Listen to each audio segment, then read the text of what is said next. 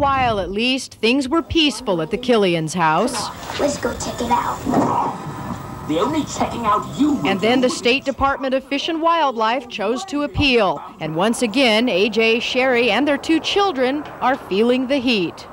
But this is larger than the case of the state versus the Killians. The real issue here is private ownership of wildlife, what actually constitutes wildlife, and where the state should draw the line. I think the Department of Wildlife doesn't know its own bounds. I think they are absolutely, to me, incredulous in their attempt to find the Killians guilty of a crime. If they took their analysis to its farthest extent, anyone who raised turkeys would be guilty of a crime.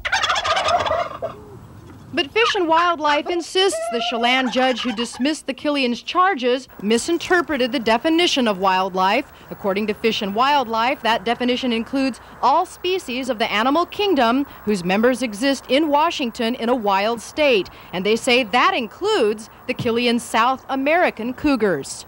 What they've done is they have taken the definition of wildlife and they've taken the term species, and they've said essentially that if any subspecies of cougar lives in Washington, then every subspecies of cougar, no matter where it lives in the world, is wildlife.